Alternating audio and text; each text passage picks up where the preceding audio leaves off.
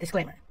The views and opinions expressed in this episode are those of the GOAT, or the greatest of all Titos, and do not necessarily reflect the views or positions of all Titos or uncles around the world. Possibly a few, but definitely not all.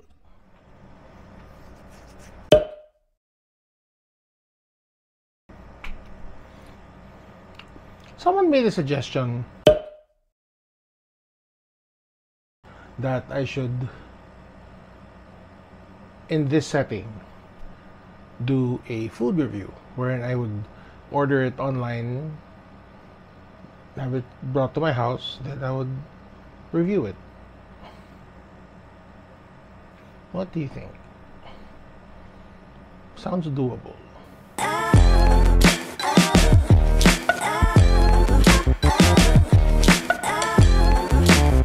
The funny thing about closing to 100 videos straight,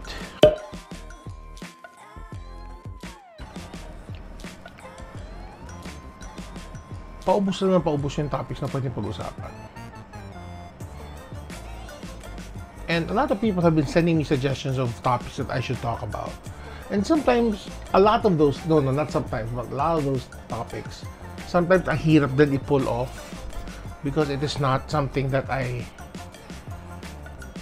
understand or believe in 100%. Siyempre, I want to talk about something that I fully understand and I have a big grasp on. But still, keep on coming, guys. We'll eventually find something that I like to talk about. Go wild na yung beard ko.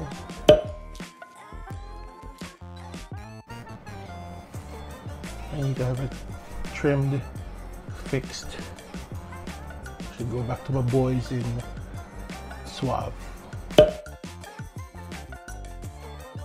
So,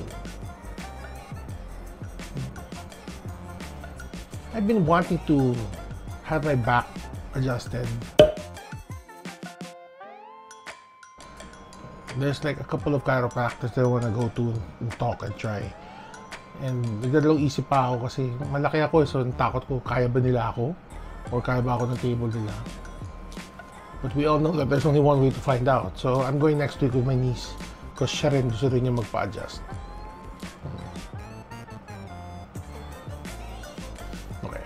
Another thing that bothers me with regard to my setup is how to make it portable.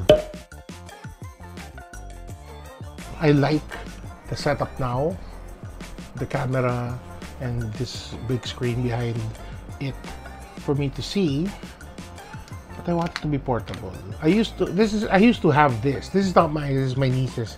I gave it to her a few years back, but I'm just borrowing it. Gusto ko na mas malaki ng konti. Mahal eh. I mean, hindi na siya sobrang mahal, but it's a price. May price pa rin. Medyo, I want to be able to bring along an easy setup. Siguro not with a big tablet. Siguro with my phone as the monitor. A similar setup with the lighting and all that. What do you guys think?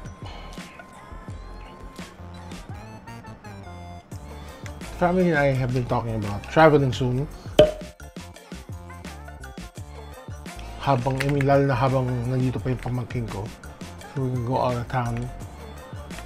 Also that, I'm thinking yung logistics of how to be able to shoot there. Lalo na, it's going to be traveling. Then I want to take advantage of that and insert a travel vlog. Yeah. Last time we traveled was in La Union na I wasn't able to successfully vlog kasi hindi pa ako masyadong ganun ka-confident. Pero now, I think with this kind of level of what I know, it would be interesting to see what I can come up with. Yeah. So watch out for that. Watch out for my travel vlog. Also, watch out for my 100th episode. I don't know what's gonna be, but I think I should start planning as early as now.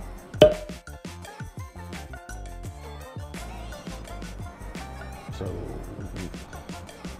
that's it. Another thing that I've been thinking about is paano ko siya i-end.